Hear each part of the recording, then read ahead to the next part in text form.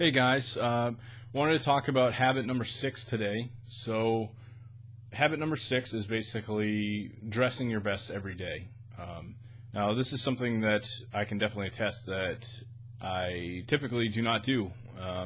I've never really been one to dress up, especially when it comes to like wearing ties or dress shoes or dress pants, anything of that nature.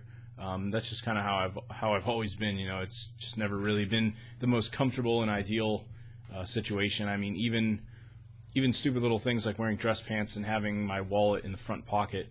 It's like generally more prone for my wallet or cell phone to like fall out in the car, and things like that have just always bothered me about wearing dress up type clothes.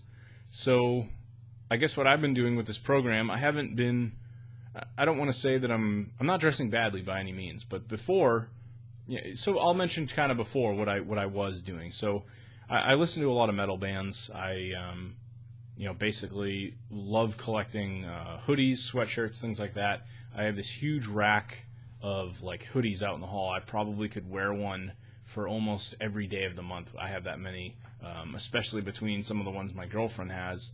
Some of hers actually fit me, surprisingly, because she just got like a large size, even though she really is more like a small. So I basically will, especially in a time like this. I mean, it's October. I'll wear hoodies all the time. It's sort of the perfect weather for it because it's not super cold and it's like a nice temperature that I could keep it on in the office.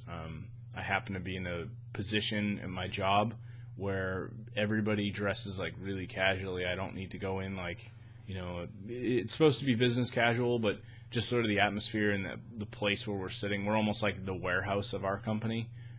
It is an office, but it's not like we have customers coming through or visibly seeing us in person. So I always go in, I started this job 3 months ago if you listen to my other videos, but initially, obviously, I dressed really nice, and the CEO of the company, he actually lives in the Cayman Islands, and when he came in for the first time, like when I actually got to meet him, I knew that he was coming on a particular day, so I actually purposefully like dressed nice that day, to like give a little bit better of a perception, impression, I guess you could say, of me in terms of my dress, just to put a little higher stature on myself and not just look like a kid or something that's going to a rock concert or whatever, going to a metal show. So recently, like before this challenge, I would just wear band t-shirts. I mean, I don't wear anything that has like swear words. Obviously, I'm not going to go to that level. I do have things like that, but I would never wear them to work. But what I've been doing with this challenge is, this is day 3 for me, and what I've been doing is every day I'll wear a collared shirt. I have enough of them that I can basically like rotate through.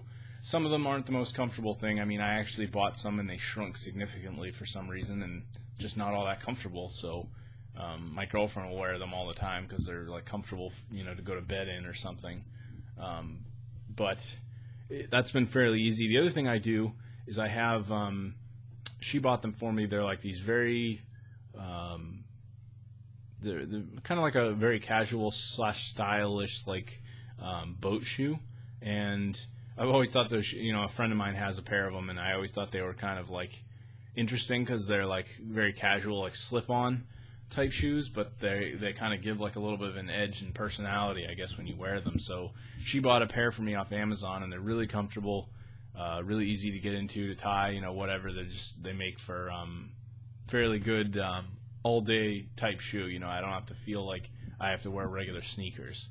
So I've been wearing those, and then I do have a pair of dress shoes that I specifically bought that are very comfortable years ago because I was tired of having like really crappy dress shoes, whenever it came time for like a wedding or anything important, like anything that required really dressing up nice. I just hated having uncomfortable shoes on those days, so I specifically went out and spent like $80 and bought a really nice pair. So I've been basically, I wore those Monday with a pair of jeans, and then on the last 2 days I've worn the boat shoes, quote unquote. So that's kind of like what I would recommend. I mean, I guess if you're going to be following this program or you decide to do it yourself, best bet, you could go full on, like you could wear like a suit and tie and all that stuff, but to be honest, I can barely even tie a tie. I suck at it. I'm basically sticking to jeans and collared shirts, and I'm not wearing any hoodies. I have a jacket that I bought in the summertime. I got like a heavy discount on it. It was like $50 off like normally like a $200 jacket, because it was like mid-summertime. Had a big clearance, and I was actually walking out of the building today, and one of the guys in the shipping department complimented my jacket. He asked me where I got it, because it has like a hoodie built into it. It's really nice. So that's the kind of thing, like, obviously for me to wear that and have someone give me a compliment and like ask me about it, I think that's really the idea. Like that's the whole idea of following this challenge and being able to do something like that and have people really notice you and stand out a little more. I guess that's that. In terms of dress, you can check back after November 20th, and I'm going to probably update kind of like sort of how I feel about dressing like this every day, like versus just wearing like the band t-shirts and stuff like that. Talk to you later.